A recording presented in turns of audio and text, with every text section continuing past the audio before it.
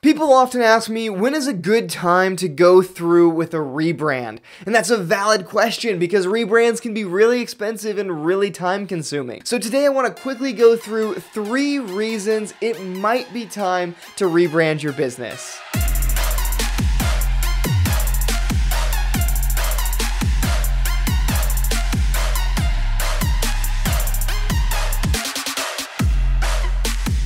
So today we're talking about rebranding, and really quickly, rebranding is just redoing or re-examining your current brand, your logos, colors, tone of voice, verbal messaging, all of those things that go into your brand identity. The trick is that not many people know when to rebrand, and so that's why I wanted to make this video to give you some signs that you can look for to kind of indicate that it might be time to go through with that rebrand. Now, I will be the first one to admit that I much prefer working with a startup where there is no brand and creating a brand from scratch than rebranding an existing brand. Rebrands are really tough, and they're tough to get right because there's already an established brand. There's already brand equity built up in customers' minds. When you embark on a rebrand, you're looking at facing a host of challenges that just aren't even there when you're working with a startup. For example, you've got nostalgia tied to that logo, and you've got the way it's always been done, which is something you have to fight.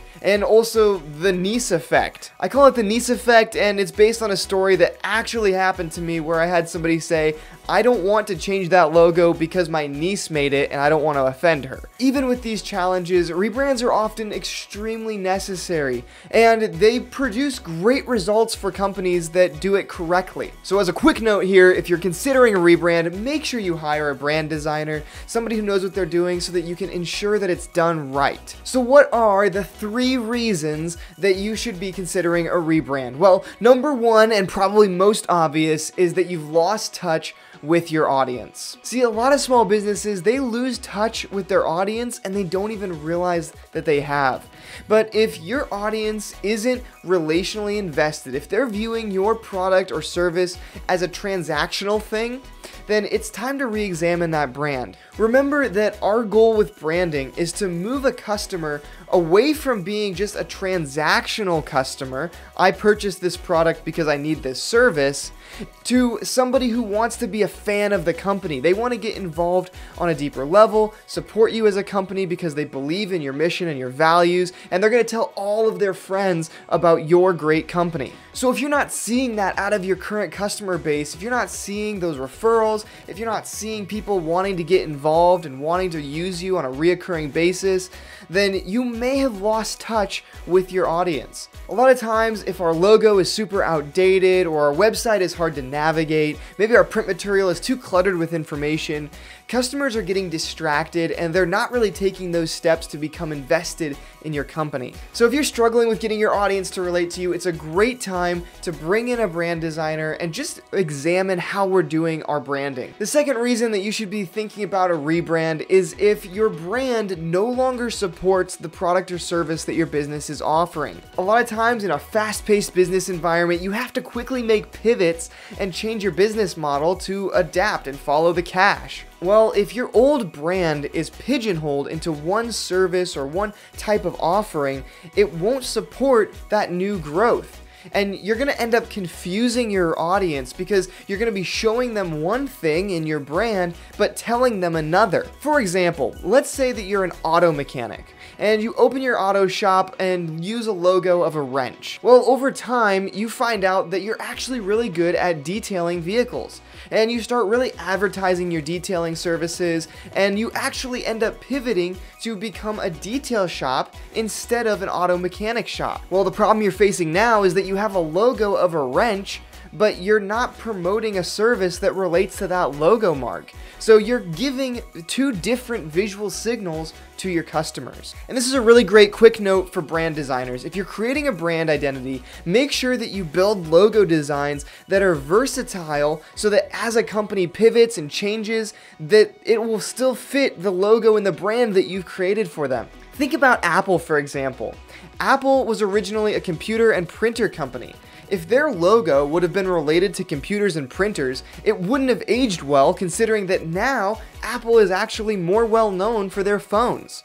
A logo design has to be versatile enough and unique enough that it can support the business growth even if that business model pivots. So don't get pigeonholed into thinking that your logo design has to have some aspect or element of what you do embedded into the design itself. And if this is currently you, if you have a business where your logo doesn't really match what you do anymore, then it's probably time to consider a rebrand. Even if you're going to lose some of that brand equity at first because you're changing your logo and you're changing your brand, you're going to be much better off in the long run branding with something that's going to support the services or the product that you now offer. The third reason that you should rebrand or be considering a rebrand is if your competitors in your industry are seen as a higher quality option or a more credible option than your business. Let's think about two different company brochures. If one company brochure is just printed on the printer in regular letter paper, cluttered with information, it's hard to decipher and read, and doesn't look very professional, and then another brochure is sleekly designed, minimalist, and printed on high quality paper from a professional print shop, and both brochures are handed to the same customer. The customer is going to feel like the business with the nice brochure put more time and energy and effort into building a relationship with them than the one that is obviously not done as well. It's the same with your brand. If one brand looks extremely nice, premium quality, your material looks good, you speak in a way that relates to your audience, your customers are going to pick up on that and they're going to feel like you want to have a relationship with them and they're going to want to reciprocate that with a relationship with you. Even if you're a small business and you're competing against a global giant, I've seen a lot of global or national companies that do a horrible job branding. You have an opportunity to be better. You can still be perceived as a higher quality option. These are the three key reasons that you should really be considering a rebrand. If any of these three things are happening, if you're not relating to your audience, if your brand doesn't support your product or service, or if your competitors are just viewed as a higher quality option, then it's probably time to get a brand designer involved and figure out how we can better reach our audience. Now, really quickly, there is a fourth option to rebrand that I do think is extremely valid, and that is if you're planning to go into a high growth season.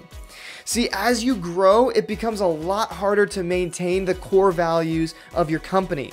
If your company is built on honesty, integrity, high quality service, then as you hire people and expand and grow, those things become harder to manage. It does make sense if you're planning on going into a season of high growth or planning on making a big marketing push that you bring a brand designer in and make sure that all of your strategy is aligned and that your brand values are well ingrained in everything that you're doing. That will just help when you do make that big push that everything is on par and communicating the right values you want your brand to reflect. So that is a fourth option where even if your brand is phenomenal, it might be a good idea to bring a strategist in and just make sure everything is in alignment before you make that big jump. I hope you learned something about branding in this video, and if you're considering a rebrand or you think that it might be something your company needs to do, I'd be more than happy to chat with you about what a rebrand process looks like or if that's even something that you need right now. If you enjoyed this content, please like, comment, and share it, and consider subscribing on YouTube because it really helps me out, and I'll see you all in the next video.